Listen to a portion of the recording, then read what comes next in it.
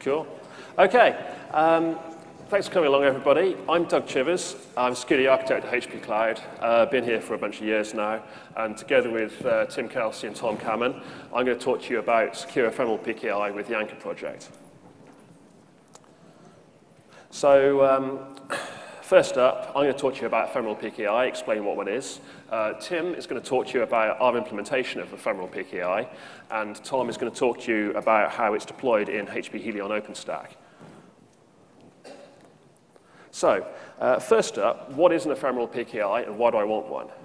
So today, everyone seems to care about cloud security. It's the #1 barrier to cloud adoption. It's what most of our customers are worried about. And effectively, we need to make cloud secure. So I'm going to start covering very briefly why you need a PKI at all, and then drop into what an ephemeral PKI is and why one of those is better and you need one of them more. So typical cloud deployment's got loads of services. You've got Nova, Swift, Glance, et cetera, et cetera. Traditionally, you'd separate them into security domains, look at some sort of filtering, some sort of monitoring between the security domains, maybe using physical separation if you're particularly cautious, maybe using VLANs. And this works great on paper. But then you come to add in all the other services you need to make a system work, and you end up with a huge number of things needing to talk to lots of other things. This doesn't work out so well, so the next step is your security guy tells you to turn on TLS, because everyone knows you just turn on TLS. And this makes everything confidential, secure. More cryptos has got to be better, right? Unfortunately, all the supporting services also need TLS, although there are some exceptions. Turn all of that on, and it's all happy, except TLS needs some supporting infrastructure of its own. Most TLS deployments use X509 certificates to identify the TLS endpoints. Typically, you use certificates on the server, but in some cases, you use them on the client as well. And the certificates are obtained by submitting a CSR to a registration authority, which handles decision-making, issuing decisions, and then the certificate authority handles the actual signing of the certificate. During the process, a server owner would submit a CSR to the RA. The certificate administrator will look at the fields in the certificate and go, do these meet our policy? Are they sensible? Is this server owner trying to do the right thing? And if it matches, then issue the certificate.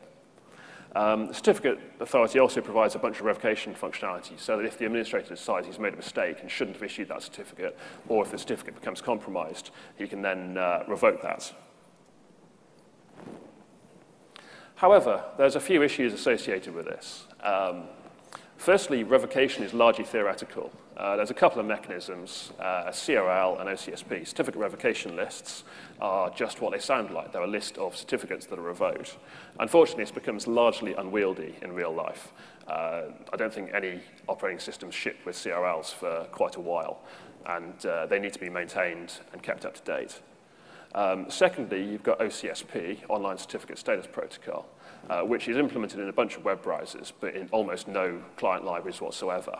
So neither of these things work particularly well in service-to-service architectures.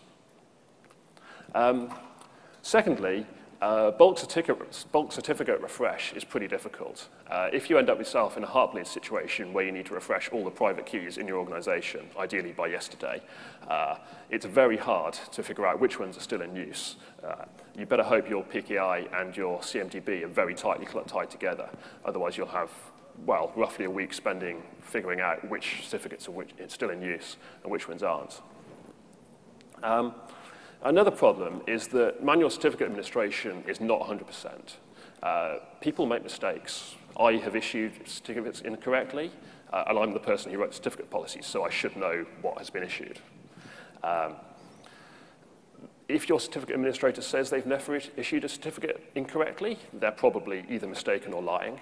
The worst part is they may well have not noticed they did it. And finally, certificates expire. Everyone knows that certificates are going to expire, but sometimes it still catches you out. And it quite often results in a 3 a.m. phone call asking why something's gone offline. So, ephemeral PKI. We've taken an alternative approach to PKI and are focusing on using passive revocation rather than active revocation. We do this with short-term certificates, which are typically valid for 12 to 24 hours. Passive revocation works with certificate expiry. So once a certificate has expired, then it's no longer regarded as valid. Clients more or less without exception, support this and apply strong checking to expiry dates, even if they don't do any revocation checking at all. Clearly, replacing the private key is a client decision, but when the certificates are being bounced every 12 to 24 hours, it's not a massive challenge to replace the private keys as well. And at this point, you've got a poor man's version of perfect forward secrecy. So the nice thing about passive revocation is there's no need for CRLs or OCSP. You simply wait for the certificate to expire.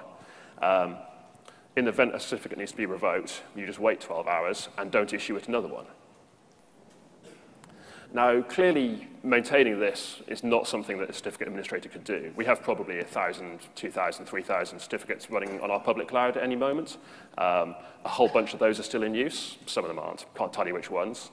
And no certificate administrator could replace 3,000 certificates every day. So at this point, we built a rules-based certificate issuing and management process called Anchor. The Ephemeral PKI uses a rules-based decision engine which applies a series of validators to enforce a certificate policy. The certificate policy is roughly the same as a certificate administrator would use when he's making a manual decision, except it's enforced automatically, so it's enforced 100% every time. And finally, it's a stateless system, so it's easy to deploy and high availability, which has some nice benefits, like you can deploy it in silos. So if I don't want my Nova nodes to trust my Swift PKI, then I simply don't install the trust anchor for that, and a compromised Swift certificate couldn't be used to impersonate the Nova nodes, say. I'm going to hand over to Tim, who's going to talk to you about the Anchor project, which is our implementation of this. Thank you, Doug. Okay, so my name's Tim Kelsey. I'm a security engineer working mostly upstream for HP. And I'm going to talk a little bit about Anchor. Okay. Cool. Right, so as Doug's mentioned, the basic idea of what an ephemeral PKI actually is and what advantages it has. One of the disadvantages is that there's a lot more requests, a lot more certificates needed to be refreshed a lot more quickly. So Anchor is our ephemeral CA implementation and an automatic registration authority. It issues very short lifetime certificates as part of a public key infrastructure. And the key points there are that it has no active revocation mechanism at all. It relies entirely on passive revocation. It is itself ephemeral, it's stateless, which means it's very easy to deploy in HA configurations and what have you. And it has no additional deployment overhead. You don't need to add OCSP responders or maintain databases and what have you of who's got what certificates. You just issue them and basically forget because they're going to expire and you rely on your policy to not reissue bad certificates. Okay. So Anchor itself is a fairly recent project that evolved from an internal component that we developed at HP. It's since been open sourced, released under the Apache 2 license, and is available on StackForge. The project itself falls under the auspices of the newly formed Security Project. This was formerly the OpenStack Security Group and the Vulnerability Management Team, who have now merged. So this is one of the projects which now lies under that project. So we desire Anchor to be a good OpenStack citizen. So we have a very strong focus on our CI/CD gate tests. We're aiming for 100% test coverage. We've probably got about 98% currently, so we're well on the way to getting that. And we've also integrated a tool called Bandit into our gate test. Bandit is another security project undertaking. It's a tool for scanning Python code automatically and flagging up potential security problems. It's kind of like a linter, but with a specific security focus. We actually have a talk later this week about Bandit specifically, so if anyone's interested in that, come along. And finally, we've tried to make strong idiomatic choices for our libraries and dependencies and bits and pieces, so there shouldn't be any surprises to anybody who's familiar to working on any OpenStack component when looking at the code base. So functionally, Anchor falls in, it breaks down into 4 main functional blocks. We have a REST API, as you'd expect. We have an authentication system, the decision engine, and then finally, the certificate issuing system. So our REST API is built upon Pecan, as you would expect. It's very simple, very minimal. We actually only have a single endpoint, /sign. This an example of actually using a very simple request shown on screen there.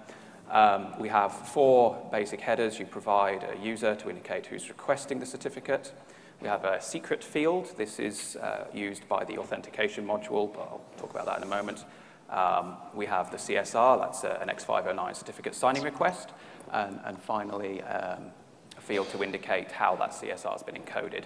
We only support PEM at the moment, but that's a future flexible thing.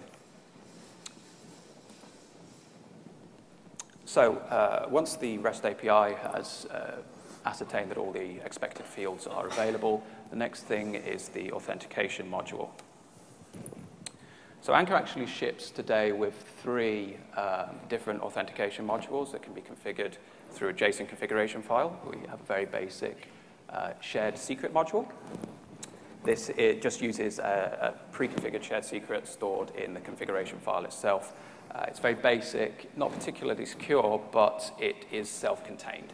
So if anyone wants to try out Anchor or run it in a test environment or what have you, it's the easy choice.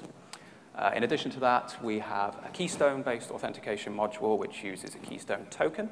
And this has the advantage that it can pass through role information into the decision engine. And I'll speak about that in the next slide. And we have an LDAP implementation, which passes through group membership as opposed to Keystone roles. So assuming the authentication module says, yep, everything is great, we move on to the next step, which is the decision engine. The decision engine is our automatic registration authority, effectively. So as Doug mentioned, it's built out of a series of rule chains, which are built from composable validators, where a validator is simply a Python function. We didn't use any domain-specific language or anything complicated here. Python, we all know it, and it does the job quite nicely. So effectively, the CSR is presented along with any extracted authentication details to each of the validators in each of the validation chains. The validator will run. Either it will exit cleanly, which indicates that the check passed, or it will fire an exception to say, yes, something's wrong. And in the event of an exception, we bail out and report an error to the user. As each step in the validator chain executes, we emit appropriate log events to say if it failed, if it passed, why, what have you, for the purposes of forensics and auditing. So Anchor ships with a whole bunch of these validators. There's a lot of interesting stuff. Conceptually, they fall into 3 sets.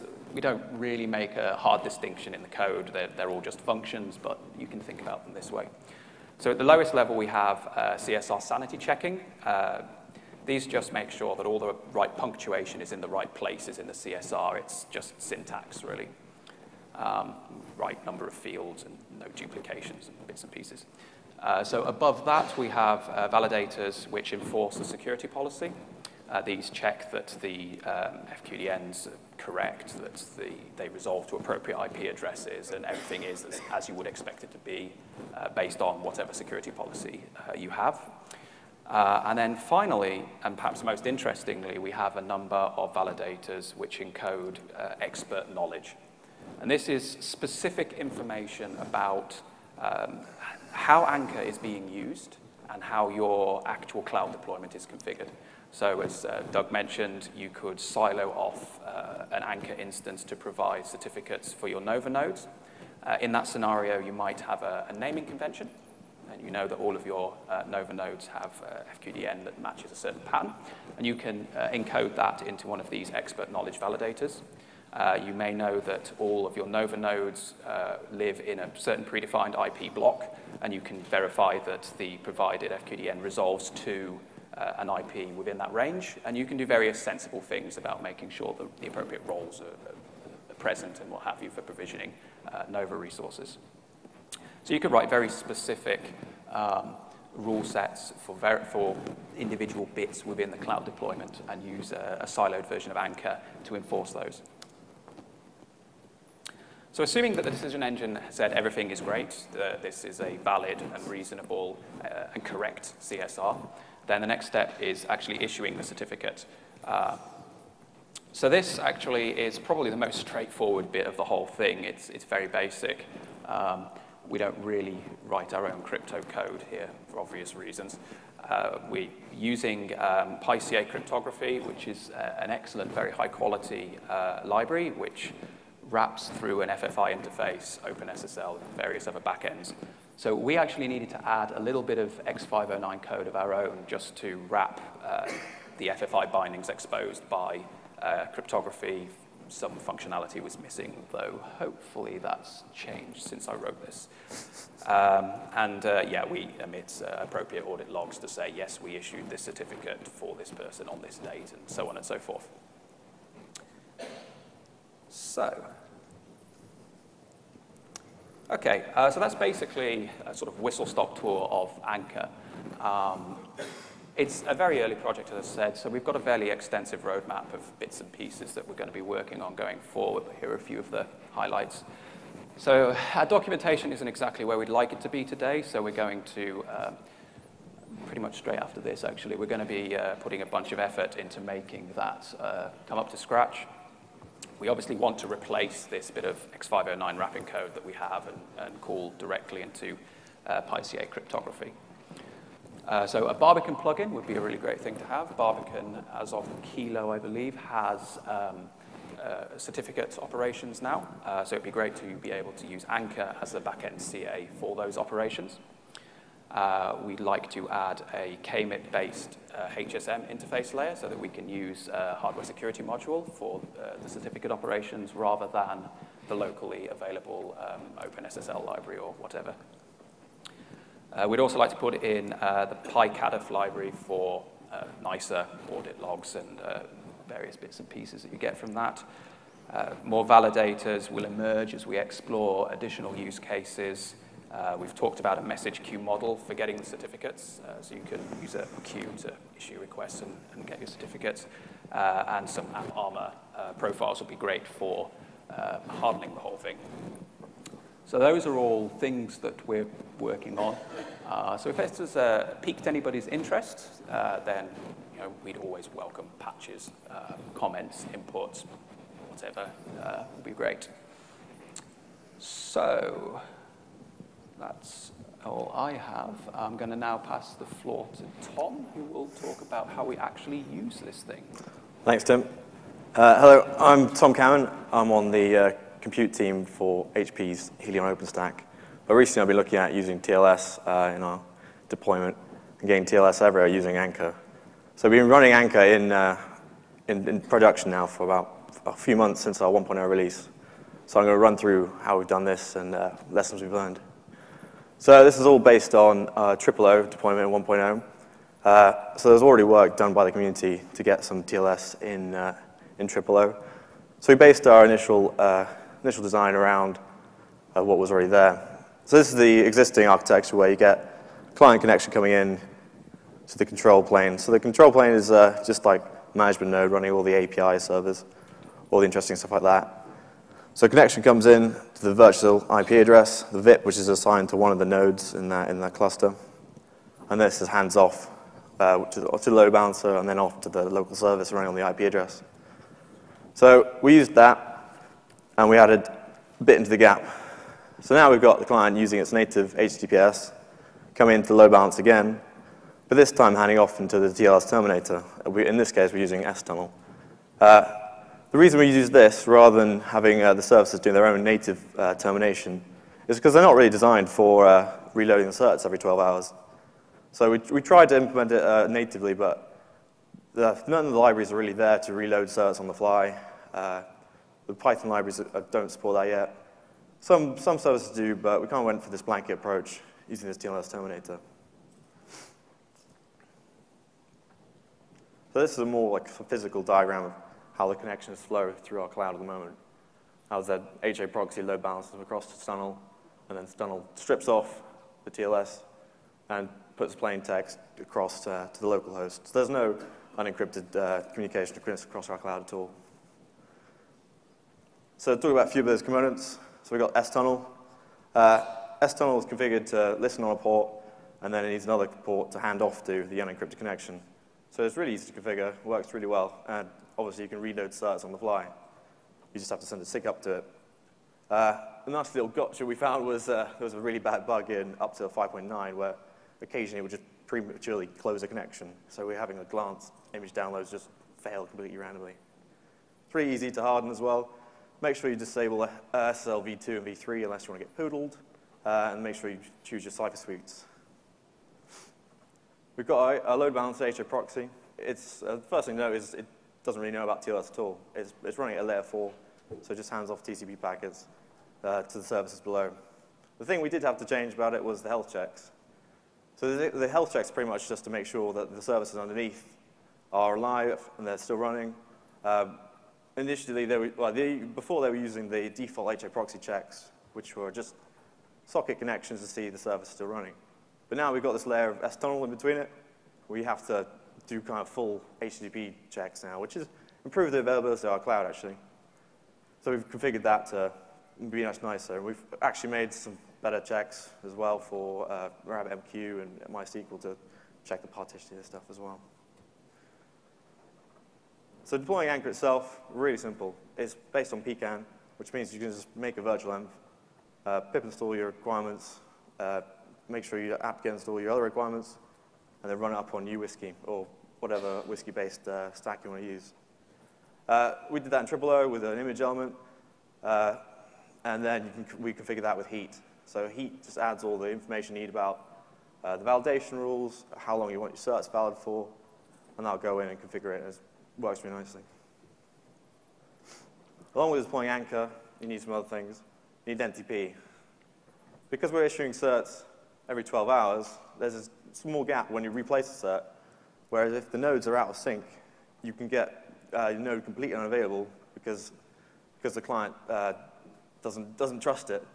So when the client connects to the server and the server has a cert which is issued in what the client thinks is the future, then it'll be like, oh, I can't do this. It's an invalid certificate. So make sure you got the timing on all your nodes really close. So we did have the option of backdating the issue date of the certificate, but we didn't want to do that hack, so we just made NTP really tight on our cloud.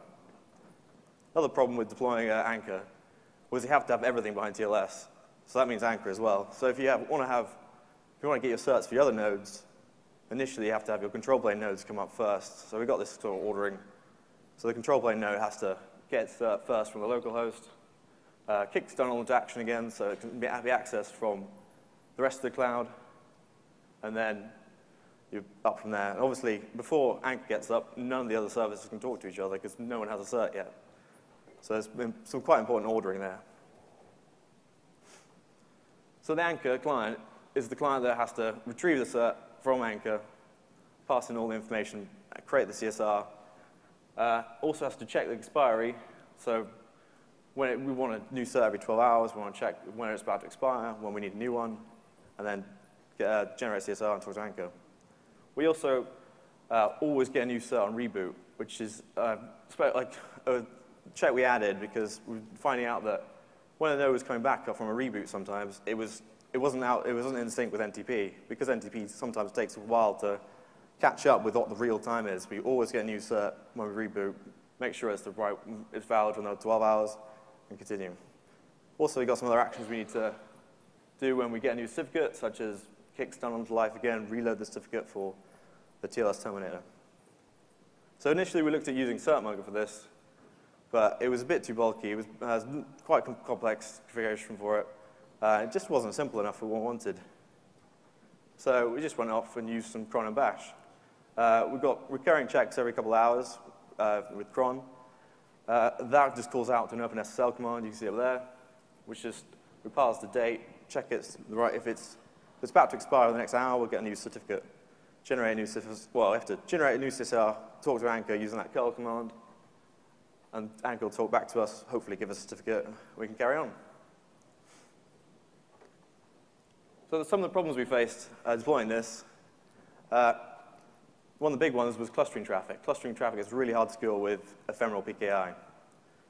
Both Rabbit and MySQL have clustering traffic with TLS, but it's not really possible to do that natively with ephemeral certificates, mainly because neither of them support reloading certificates while having the cluster up.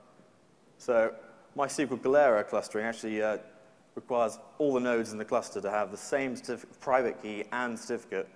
So it doesn't make sense at all to choose private keys, ephemeral private keys there and refresh it. So you'd have to reboot the cluster as well. It's just got really messy. Similar sort of thing for Rabbit. We did talk to the Rabbit team, and I think there's making progress on being able to refresh certificates as you go along, but as of the moment, it's not there yet. So we do use long-lived certificates for these, but we can't use ephemeral PKI, unfortunately, yet. So configuring OpenStack services was a bit pain also. There's so many different flags and protocol settings you have to do in all these different config files. So it took our team a couple of weeks to really find all the little config values we had to get and set them all. And then eventually we got TLS everywhere, which was great. But it took a while to find them all. And we had to patch a few client repos as well. So I think there is some work being done upstream to unify all these options. So it's coming. But we had to find it all. The monitoring as well was a bit tricky. That's because when we get the certificates for the nodes, the certificates assigned for the virtual IP address on the control plane. That means the monitoring wants to go directly into the node. It can't validate the certificate for the actual node itself. It has to validate for the IP address, or the virtual IP address. So we have to turn off cert validation for monitoring, which isn't a big deal, but it's nice to have. So some improvements we're looking at doing in Helion 2.0, Helion OpenStack 2.0. We want to have a more layered termination. So where we saw HA proxy not aware of TLS, we want to have it aware of TLS and then re-encrypt, pass on. And that gives us a lot more flexibility of how we control that. Also want to have multiple IPs supported in the subject alt name. So that means you can have the cert valid for multiple IP addresses or addresses. Also looking at doing more silo deployments, so per service certificates, which should really harden us a lot. And also having a look at having the services listen on a Unix socket.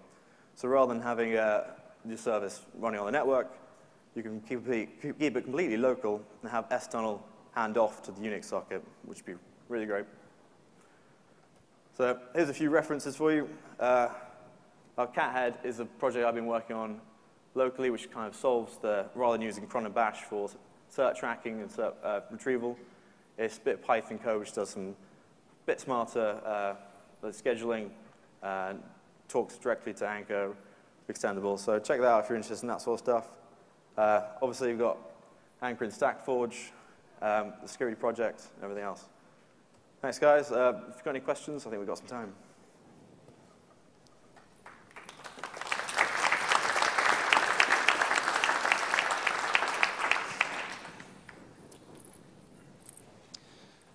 Hi, thanks for the talk. So a quick question about the cron with the curl. Is Sorry, there the cron job Yep. with the curl? Is there any plans to use a configuration file or allow us to use a configuration file instead of the username and password so it doesn't make it into the process list?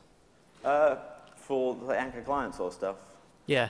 Yeah, well, I think that project talking about at the end there at Cathead is a lot more configurable, a lot more open, and we've got some plans to really put some time into that to make it that. So it's definitely possible to do that, put the configuration values in that rather than the cron job. So yeah, it's definitely a good point.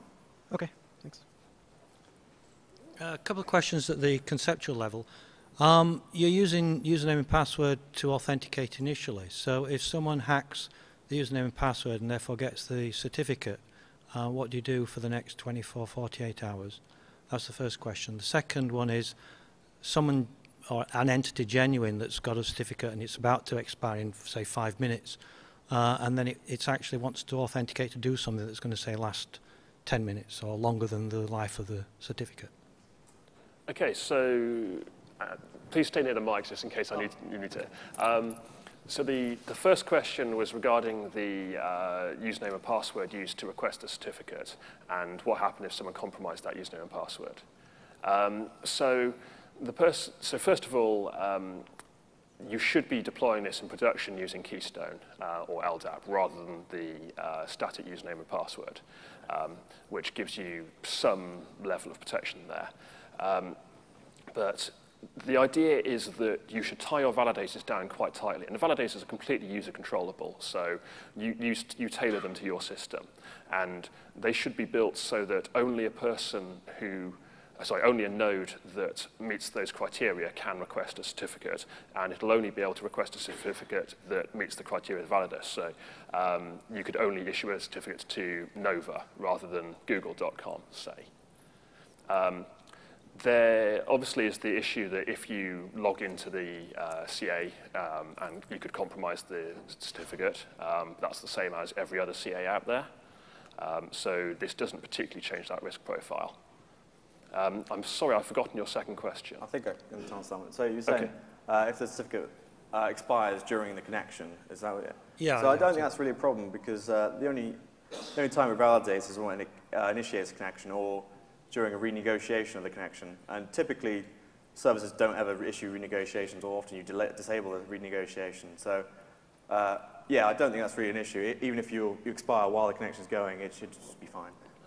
And to add to that, we should have mentioned that we have it configured, and we generally recommend it to be configured, that if your certificate expires in, say, 4 hours' time, you request a new certificate, and then roll that in place early so that you're not running right up to the certificate window and then replacing it. Right, okay, yeah. No, but I mean, you said replace with LDAP. I mean, LDAP's still username password, isn't it? Yes. So this is where the validators come in. So it should only grant the node that is requesting a certificate for that node, or similar nodes in the area. You shouldn't be able to request a much broader certificate. Right, but I mean, does it actually check that the request is coming from the node, or is it just purely the username and password that is sufficient to prove that it's from that node? So it will do things like a reverse lookup on the IP that the certificate is being issued for, and check that against the IP address the request was submitted from. Yeah. So if you've submitted a request from 1.1.1 and you're requesting a certificate for google.com, it will notice that your 1.1.1 isn't the address for google.com, and then log it, raise it to your ARC site, and administrator should investigate. Right.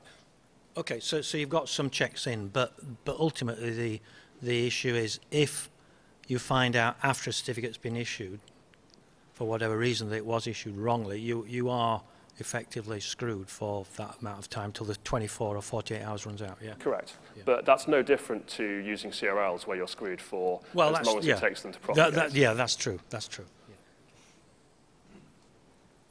Yeah. Sort of following off one of his questions, is there interest in adding support for different authentication, such as GSS API, or getting a remote user header from Apache? And okay, and the other question is, can you add extra fields to the certificates that you sign? So, to answer your first question, the authentication stuff is pluggable modules. So, if you want to add additional authentication schemes for various scenarios, then the system can be extended to incorporate those. Okay. And your second question was, could you repeat it? So adding extra fields onto the certificates that get issued. Yeah, so the actual validation of the CSR is dependent upon how you've configured your rule chains.